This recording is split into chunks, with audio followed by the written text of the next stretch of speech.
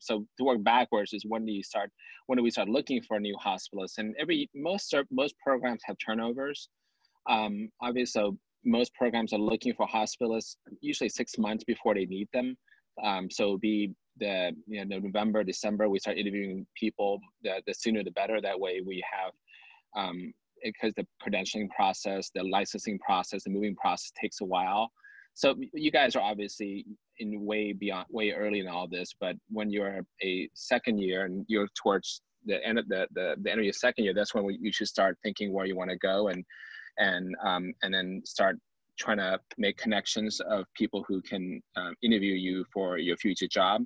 Well, I guess to backtrack a little bit, just to, what kind of hospice gigs are there? I think we all know there's academic hospitalists, but within that academic hospitalist structure, there are a lot of different structured academic hospitalists, and we'll come back to that. And there's always a private hospitalist, of course, and then there's a VA, which is our little world. That's Dr. Benton can elaborate on that. And so really the most important thing I think as a hospice is where you want to go. That's probably where you should start. Most people don't shoot their CV all across the country looking for a hospice gig based on academia. They just say, I want to go to Cincinnati, and therefore you work backwards. So, and so if you are interested in being a hospitalist, most of you guys probably now into the academic hospital medicine.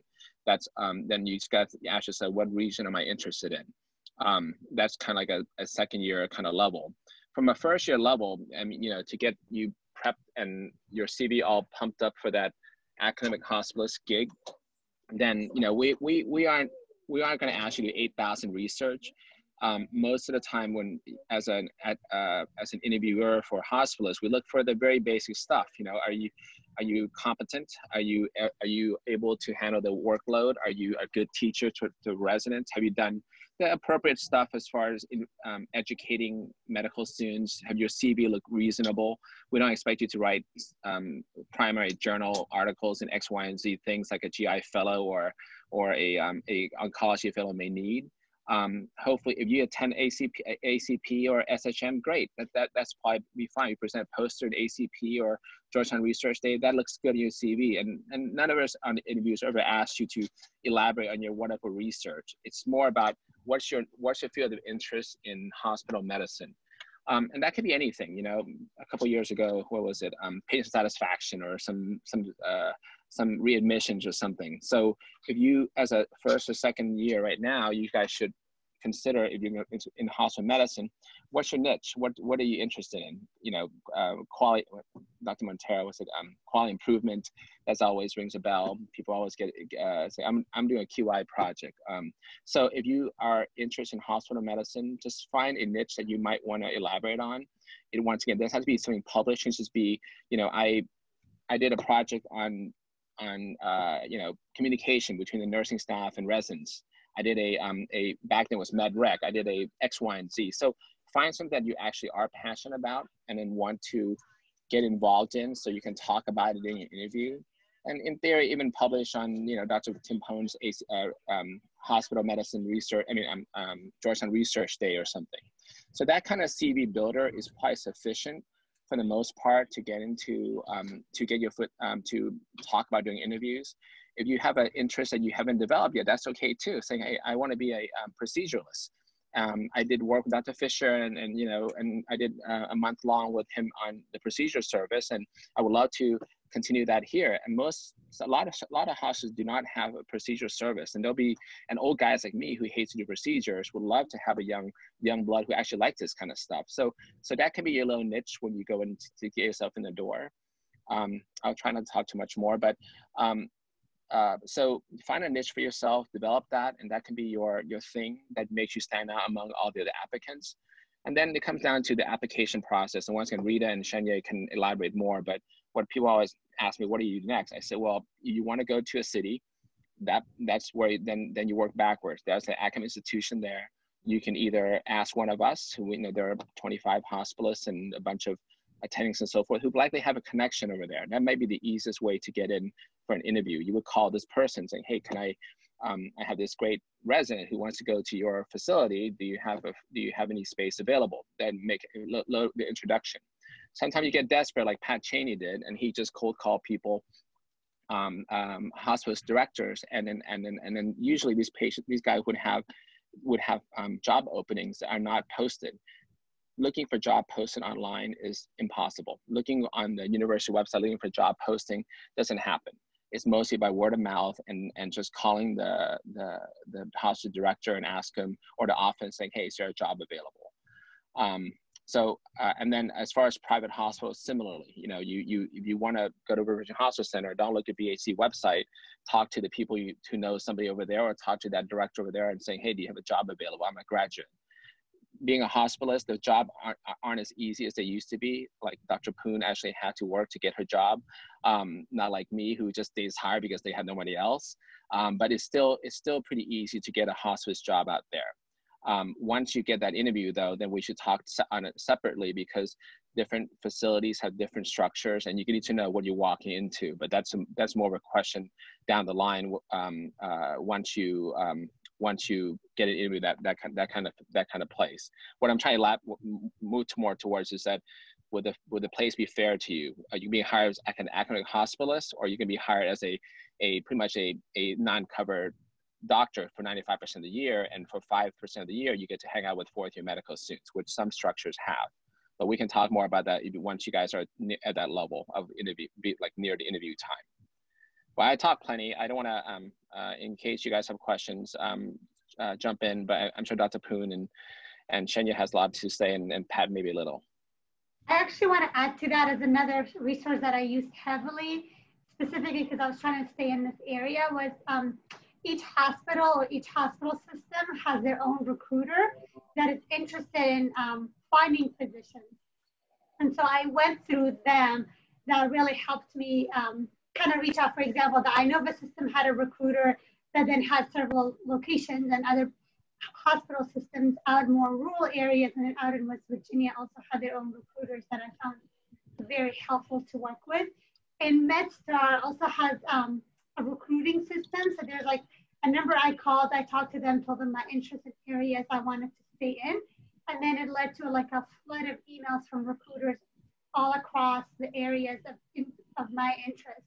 And it just happened that this year the hospital market was very saturated, so there wasn't a lot of offers within the Northern Virginia, but elsewhere there are plenty of offers with great pay, and they were willing to reach out to me and kind of set up appointments. So that was another resource that could be used.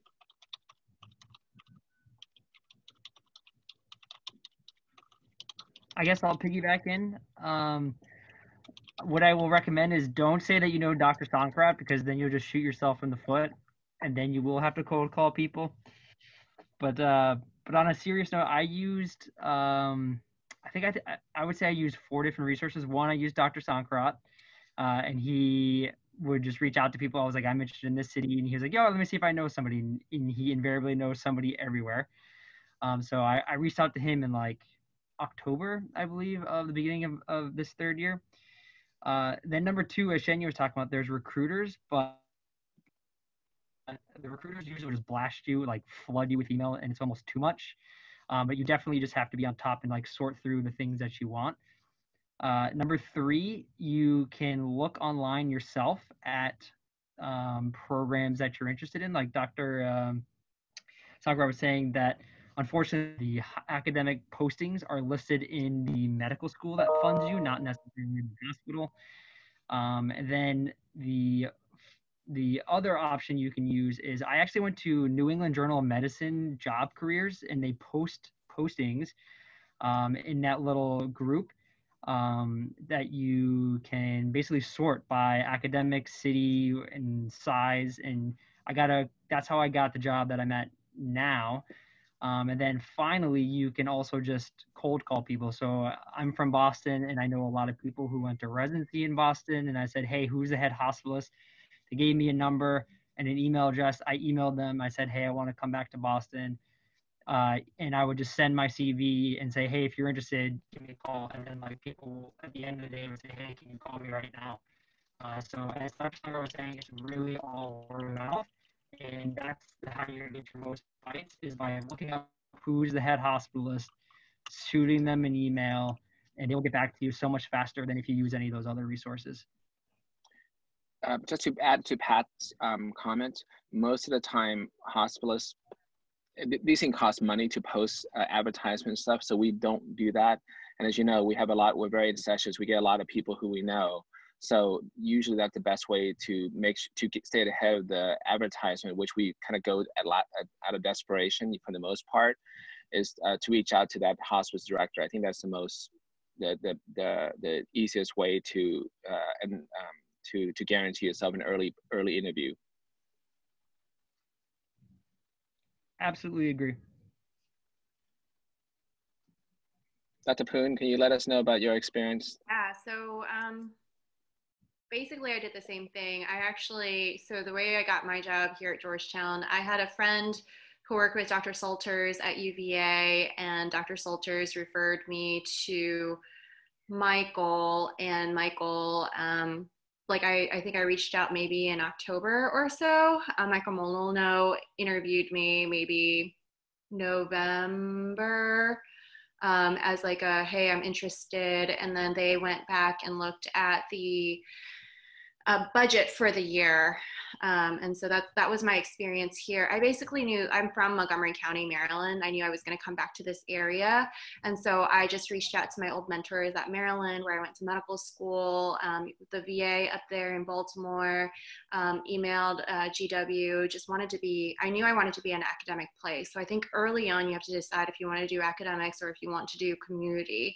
If you want to do community, it's actually, I think the recruiters are probably even a better bet, because I think that then you kind of get your wider gamut of all the options out there. But I think academic is a very unique process where I think going directly to hospital directors or hospital medicine directors is the way to go. So I think that's where you have to kind of start. And I'm happy to talk to you guys further about kind of what made me decide to do academic versus fellowship. I was going to do Pulm Crit and then did my chief year and decided that I really loved academics and really loved just general medicine and hospital medicine. So that's kind of the route I went down. So as a first year, I wish that I had decided earlier because even with academic medicine, there's obviously different facets. And I think that's one of the questions later on about what does academic medicine look like. Academic medicine at Georgetown is going to be very different compared to academic medicine at Harvard or Hopkins, or even what academic medicine looked like at Wake Forest, where I did my residency. And like Dr. Sankarat alluded to, it depends on how much time you have doing actual educational activities with residents. And then there's also, at certain places, there's buyout time depending on your research history, on how much kind of clinical time you have versus academic time to do your own research. And some of that might be more important at more academic places like the Ivies, just so that if you're looking for a lifelong career in academic medicine, it helps you to kind of rise up in the ranks in those kinds of places.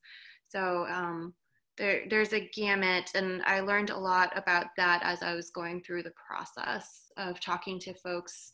I wanted to come back to DC, but I was open to going around the country if I could have. So I learned a lot about the process. Happy to talk more about that.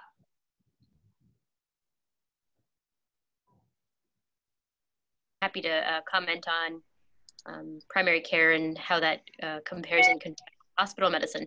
Surprisingly similar. I think the major take-homes from my side would be set your sights on either a geographic location or an area of practice that you're interested in.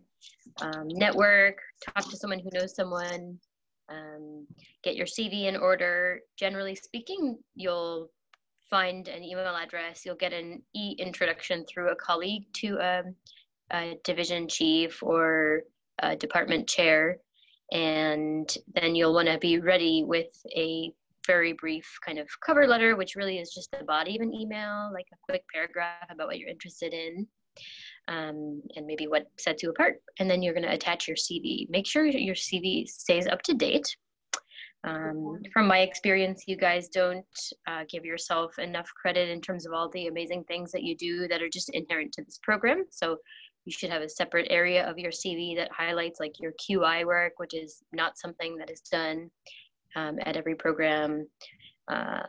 Other activities you might think are unworthy of a CV, but they certainly are. So fix up your CV, talk to someone who knows someone, and it's never too early to get all your ducks in a row. Like, you know, over the summer is a great time to get your CV in shape, and aim to send out your letters of interest, or at least getting in touch with people, I don't know, August, September, October. That's it from my side. I will say that my CV was just a dumpster fire, and then Dr. Ayub made it very nice. And again, she's right. We don't add enough stuff in there of stuff that you accomplished throughout residency. So definitely touch it up, talk to somebody, talk to one of your attendings or faculty about it in the field that you're going, you know, hospital medicine or primary care, and they'll be able to make it, you know, remind you of things that'll help you stick out a little bit more. And I will say in terms of primary care, I mean, and also hospital medicine, you know, for the most part, it's a buyer's market. And like Dr. Sinker was saying, like, you really need to figure out where you want to go. And that definitely applies to primary care as well. And the Georgetown network is very big in terms of who we know and people that we can connect you with. No matter where you go, I'm sure we can find somebody in that area at that hospital, especially if it's an academic place. Private, probably a little harder to know people, but if it's in academia, in the, you know, all around this country, like, we could probably find somebody in the Georgetown network who either is there or knows somebody there. And so please, like, you know, when the time comes, summer, you know, fall next year, like, don't hesitate to reach out to any of us. And, you know, we can get you in touch with somebody, especially local by far. I think we have every place covered that we can find somebody that we know to help you out. But even, you know, far abroad or far across the country, we can, you know, connect you with somebody for sure.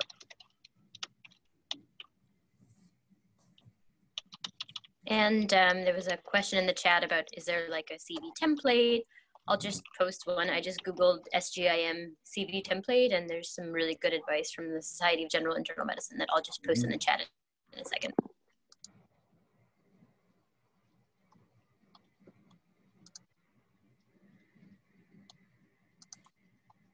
I think Zima has a question about, I mean, I'm not an attending yet, but about transitioning from academia to the private sector. Oh, interact me.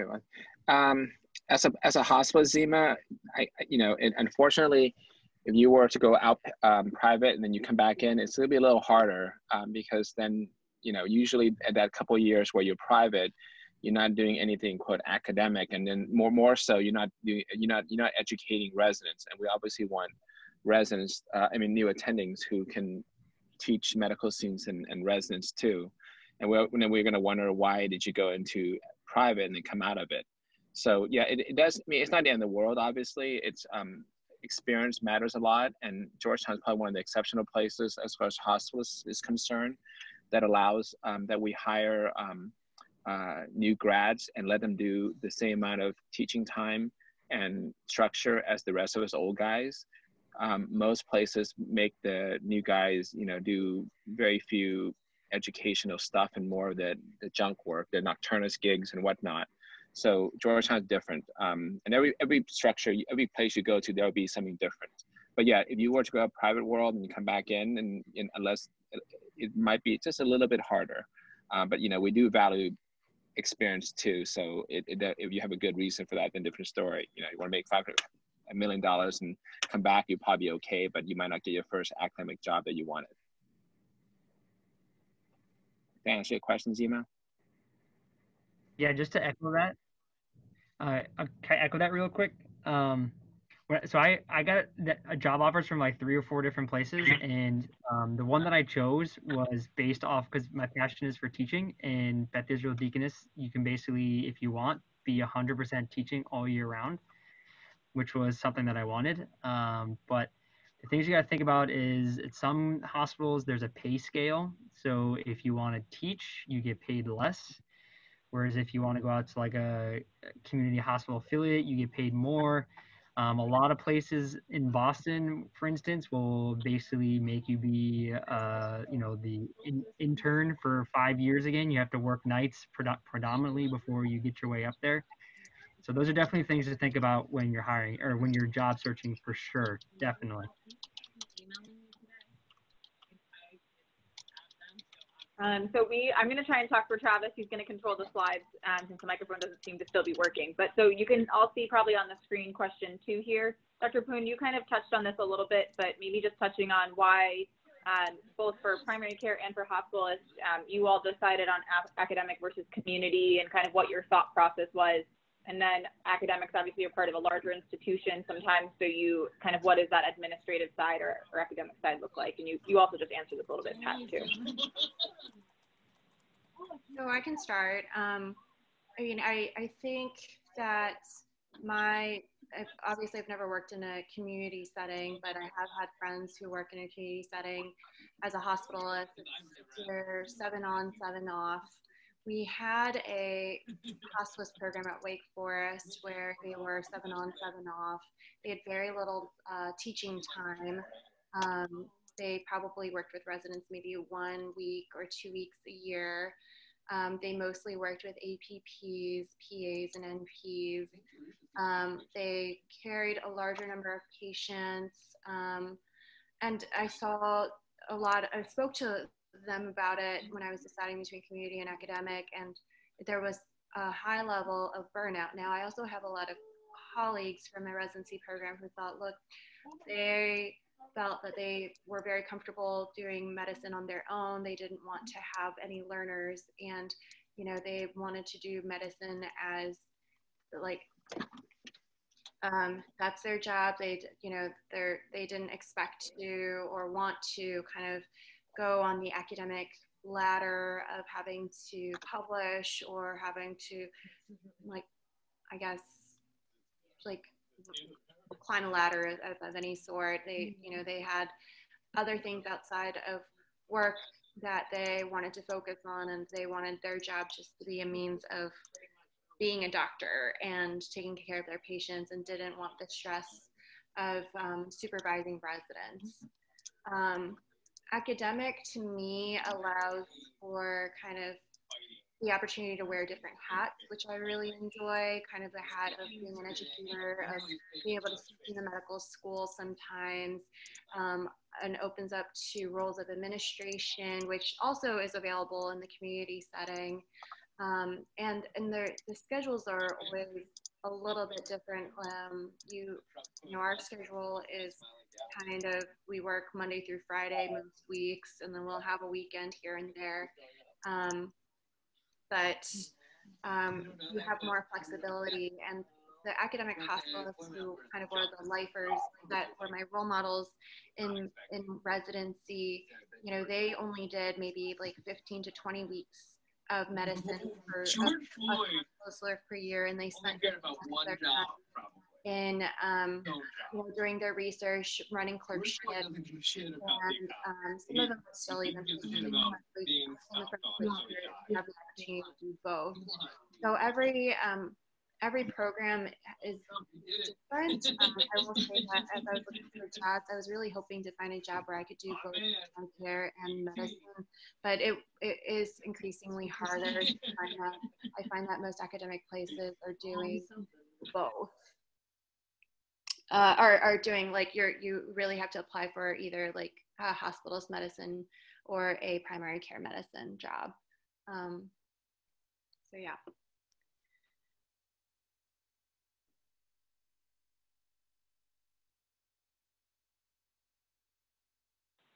Any comments from the primary care side, or is it somewhat similar? I mean, not the working quantity of weeks and things like that, but any other comments from you all? I think the kind of, if you envision someone working in a residency program, if you have a mentor that you've seen here at Georgetown and you say, oh my gosh, I want that job, then academics is for you. Otherwise, if you're interested in a particular patient population or, if you feel that academic side isn't what makes your heart beat, then I would consider a career in kind of community primary care. I agree that it's kind of a different workflow in the community and primary care. You're going to be working a lot more sessions because there's not, you're not going to be precepting necessarily in a resident clinic, but that's equally like great and makes some people really excited, especially if you're at a cool place, if you're at a federally qualified healthcare center, for example, if you're doing something that you're enjoying. So it kind of goes back to my point of like, just find something that you enjoy, talk to a doctor who has the job that you want, and get advice from them. I agree with Dr. Ayub completely. Finding that role model is important. One comment I guess I would make, Dr. Ayub, is it could be interesting. The VA clinic I know is a unique place, and so is VHC, but sometimes I think our VHC clinic doesn't really embody what a regular academic clinic is. So it could be something that we reach out to Bree about and see if there's ways to have some of our medicine residents maybe just also, I know there's the primary care elective or some subspecialty clinics with that, but it would be something to integrate in too for those who are interested in primary care, not at Bayside, fortunately. Such a special place. I mean, I think it embodies a lot of the coolest of all worlds, right? It's like a community place, they're underserved patients, and then also it's a kind of resident run practice. So it is definitely unique and pretty wonderful. You had kind of outlined this really well from a hospital side. I think we've touched on some of these topics. Unless anybody else has anything to add, do you guys want to move on to the next question? You will, in primary care, you will like regret ever signing up for one of those headhunter things, because they will just pester you over email. You will get so much spam, and they always send you like really enticing pictures of like a primary care doctor on the beach, like with a laptop, and you're like, oh my God, where is that place? It's so awesome. And then you realize you've wasted like 10 minutes on a pointless email. So. Yep. So Carrie's question is that internal hires, it doesn't mean how the process happens. Is that the question? Once again, this is you reaching out directly to the person you probably worked with before and just saying, hey, I'm interested in being a hospitalist. What can I do? So like we're trying to get Carrie, maybe hopefully Travis too, for the following year. Michael Molyneux is already aware of that, and hopefully, we can have a space / fire somebody and then hire you two to be our future hospitalists. So it's not, we prefer internal hires, of course. It's good quality control. We have a history with you and you know everything about us already for the most part. So, but it's not, this is easy. This is where it makes it so easy for you to get hired anywhere in our hospital system. Just a matter of reaching out to that person. The timing, of course, it wouldn't hurt now to tell the summer or fall, saying, hey, I'm really interested in staying at Georgetown or staying at Fairfax. Do you have a hire? And, we all know Ashik Manan over Fairfax, and he'll probably be doing all over any of the Georgetown residents who are graduating. You guys, our discussion here is about looking for a job. It's not really about once you go for an interview and what you look for. Down the line, you guys have questions before the interview, please reach out to us who's gone through it already, so we can talk to you about what to look for. Everybody will sell you the same thing about how many shifts they have and how great things look, but there are certain things you should look at when you talk to these people, and certain questions you should have to make sure that this is a job that's not only going to be for a year or two to burn out, and more like a lifelong career for you. Yeah, and just for the local hires, I mean, Georgetown and VA have a ton of people who went to Georgetown residency and are hired and working there now, so that's obvious. I'm not as sure about Hospital Center, Virginia, like Washington Hospital Center, or VHC, or Fairfax internal hires for primary care, but I'm sure there are some, or there have been some. And then also like Kaiser, One Medical, those other different kind of groups. There's plenty that have gone through our residency and work there now. We can always connect you with them for local stuff, for sure. And I would add GW, we don't have as many Georgetown residents who go there, but it's still another academic hospital in the area. Yeah. Oh, yeah. And so that's another thing to think about. Yep. If you go to GW, I will sterilize you. That's only fair. Only fair, Matt. It's definitely easy. It's only one comfortable. thing- Like internal hires are always, you know, kind of a little more seamless. There's pluses and minuses though, right? Because you grow a lot by going somewhere else.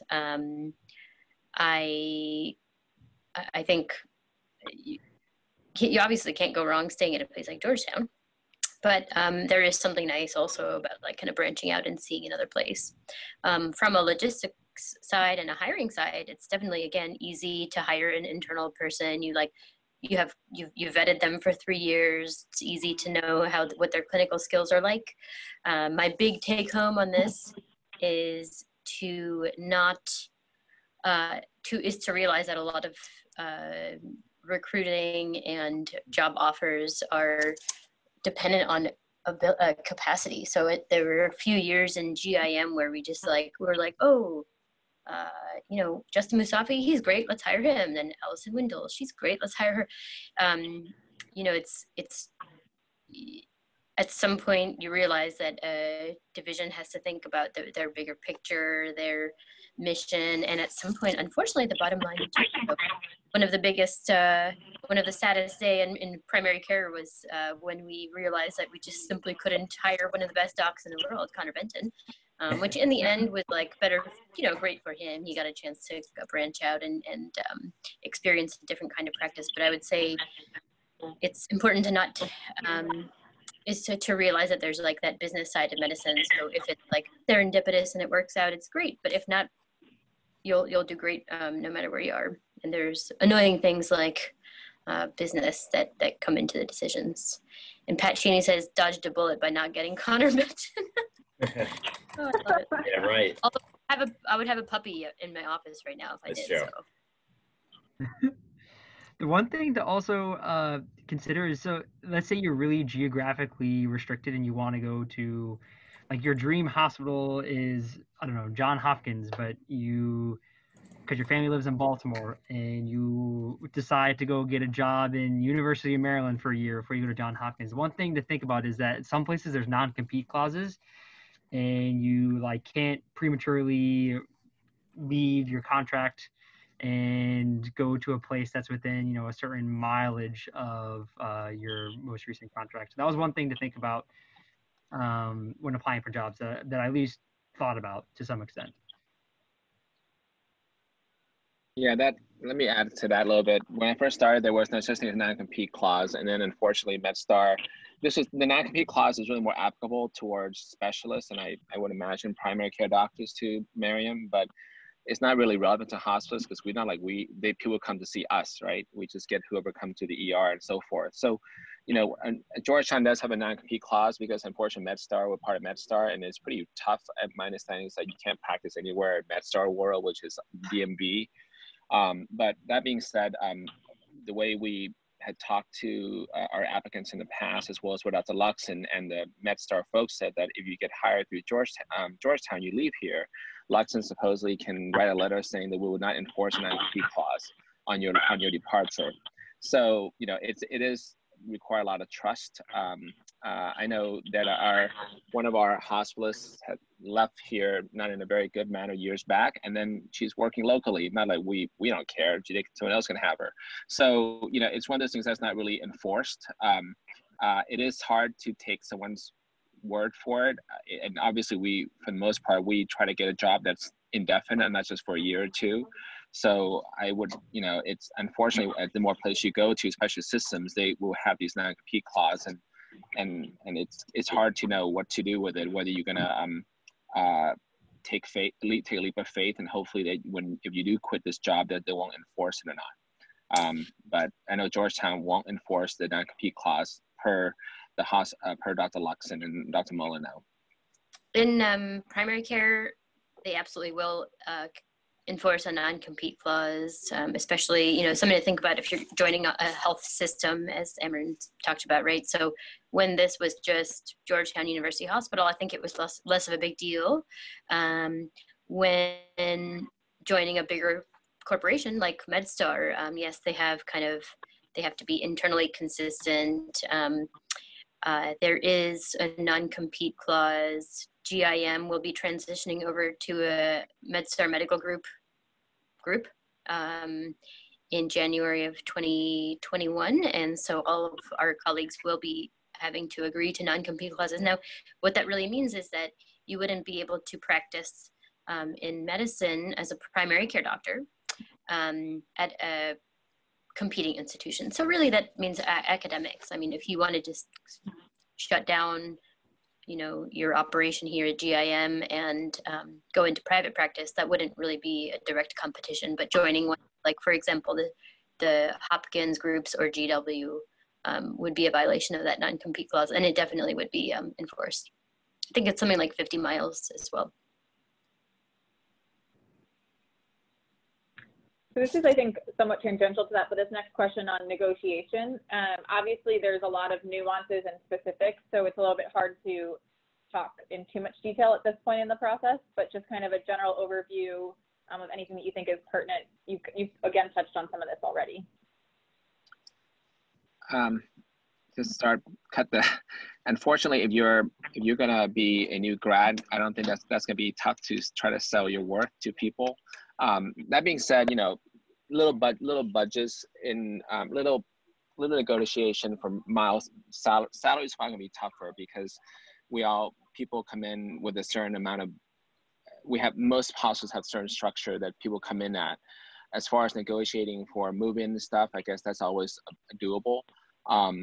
But there's not much negotiation when it's a systems-based contract.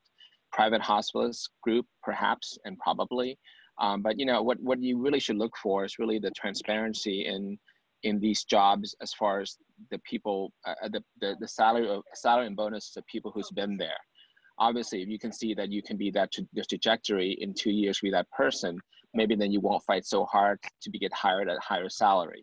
So I think that's probably more important when you go into these places to see what is the that you have the numbers laid out in front of you of the guys who's been here for 2 years versus the guy who's been here for 10 years. Most of these places, they don't, at least the academic one, they don't tell you your salary in the beginning. I know Dr. Molyneux, when he talks to him on the phone for the initial discussion, I don't think he throws out the numbers out there. Only after the interview, he tells you, when he gives you an offer, here's the salary going forward. When I interview people, I usually tell them because they need to know these kind of things, you know, make sure how interested they are, but the numbers aren't out there initially in the academic world.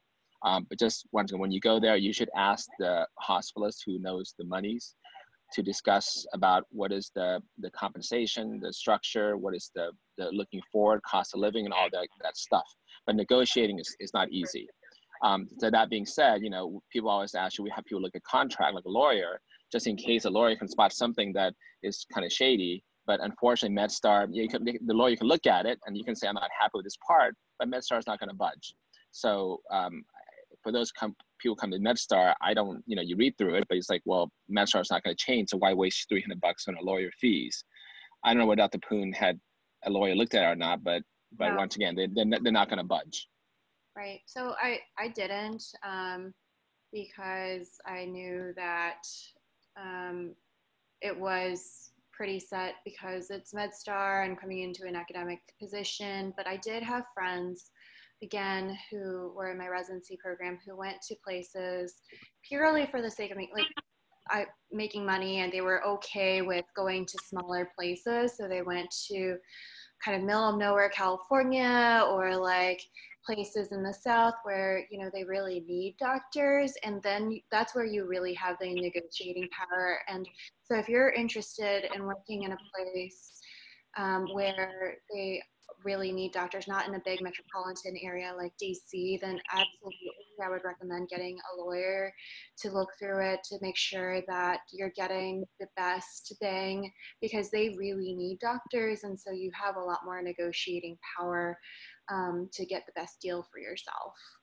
But I think that if you're coming to a place in academics in a large city, I think then that, and you know, at least that was my experience, and after talking to a lot of different people about whether or not I should get a lawyer, I don't know if Pat did or not, going up to Boston, but I didn't think that there was any value in getting a lawyer for myself.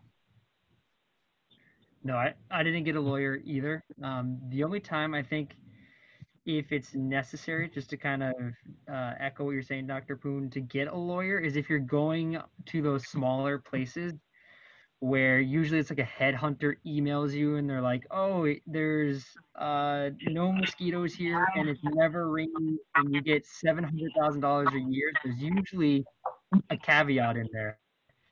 Like if you don't work for 2 years, you end up having to pay back half of those bonuses or something. So that'd be the only time I would recommend getting a lawyer. Is if you're going to academic places, it's like standard contracts everywhere. The contracts are lengthy, but they make easy sense. And then I did try and negotiate my contract because I was offered a few jobs, and so once I picked which one I want, I said, hey, listen, I got a relocation fee and another offer at this place. Can you at least match this? And I was able to get that matched. So I didn't know if it was going to work or not, but it did. So I'm happy that it did. But it never hurts to ask. You're not gonna get it if you don't ask for it. I agree with everything that's been said. Great advice. Have a benchmark idea in your mind about what seems appropriate to you. I mean, when you're a resident, pretty much any amount of money is more than you're making. So I remember being a resident and being absolutely shocked when I found out like that a primary care job would definitely be 6 figures. So like that's how low my standard was. Okay. A good resource for academic jobs is to look at AAMC data. This is published data. It does require, I think you have to pay for the report or something, but the administrators in your program should have a copy. I don't know how to share my screen because I'm not so savvy, but I'll at least like turn around my camera on an email here. Let's see. So for example, they'll usually be by academic rank amount. So these are like you can look at the 25th, 50th, and 75th percentile across the country of salaries by academic rank. And they have this for general medicine. They would have it for hospital medicine. Interpret with caution. Those are total compensation numbers. So that includes your base salary as well as any other kind of bonus type money you would be receiving. But one important take-home point is you will do fine no matter where you go in terms of salary, because it turns out doctors get paid a lot of money.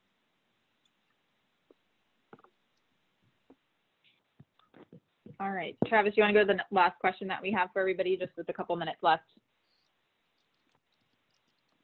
This one is kind of a little bit more in this, especially for Matt, Zema, and whoever else is going to listen to this recorded, about anything in the meantime, any particular conferences or different resources to use in this first, second, third year time period. So having gone through, I think I've gone to ACP, I've gone to SGIM.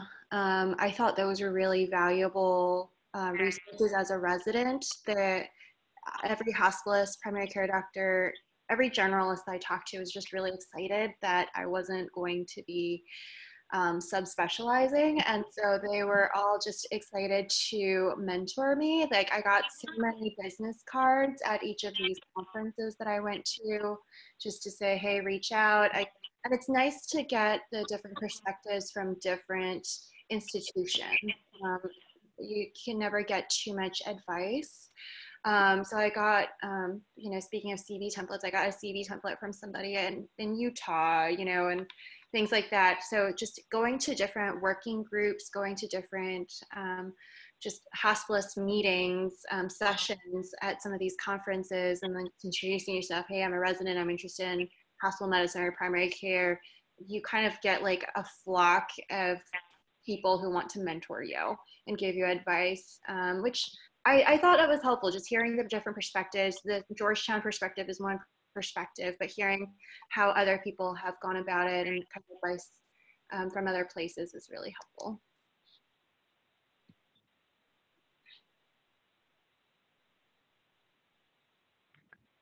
Any other comments from anybody? It's also okay if there aren't we're almost at the end of our hour here. So yep. Talk to talk to Sean Welton, talk to Dennis Murphy, talk to people so that they can get you in touch with specific people who have graduated from the program that would be like invaluable resources.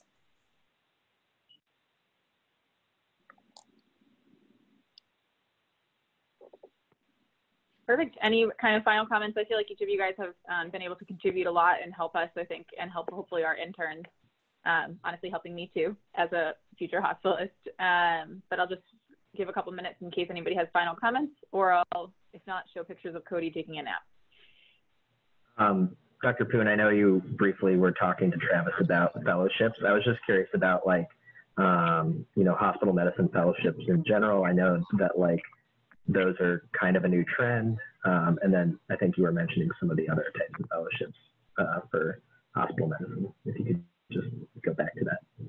Yeah, so last year when I was still a chief resident, I was talking to my mentors, and a lot of them had pushed me towards doing internal medicine fellowships or hospital medicine fellowships. These are usually 1 to 2 years where you can, a lot of these programs will help you get like a master's in education or some sort of formal training in education. If you know that you want to be committed to like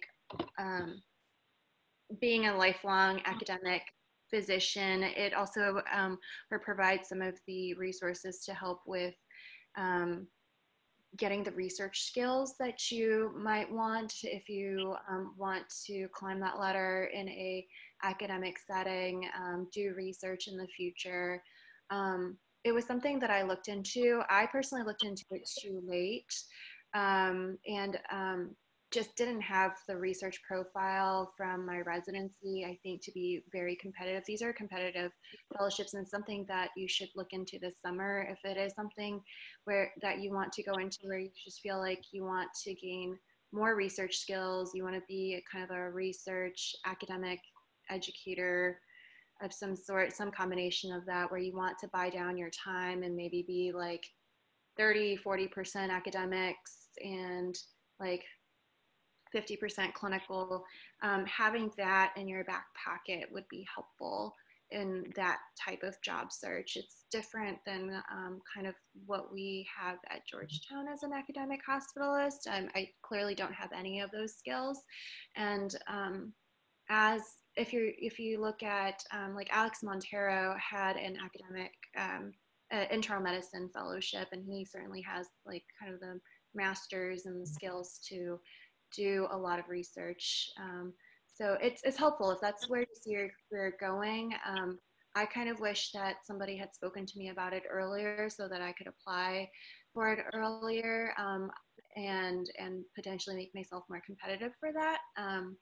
But if that's where you see yourself going, there's lots of great programs out there who will take maybe like 3 to 5 per year. Hopkins is a local one that's really popular. And then there's also the one at UCSF was the other one I was looking at. And I think at Hopkins, you can potentially get an MPH out of it, but I think that's like a 2 or 3 year program. So more training. If you're looking for a career path where you don't do a fellowship, this probably will not be for you. But if you're looking for a career path, especially for the chiefs that are on this call, who like might want to get more training in formal education theory, research skills, that might be something for you to look into. Awesome. Thank you so much for that, Dr. Poon. Yeah, thank you. Any other comments or questions? No. Okay, well, thank you all so much for being here. You guys are already such great resources for all of us, and I am sure you will continue to be. And if you guys are reading in the comments, multiple people have offered to help kind of in this process. So I'm sure we'll reach out to you again at some point to do more of these. But thank you for your time. Yeah, email me anytime. Good luck. Thank you. And then here. Yes, look at her. Cody. All Yo, right. can you guys hear us? No, can't hear anything. What if we do? Oh,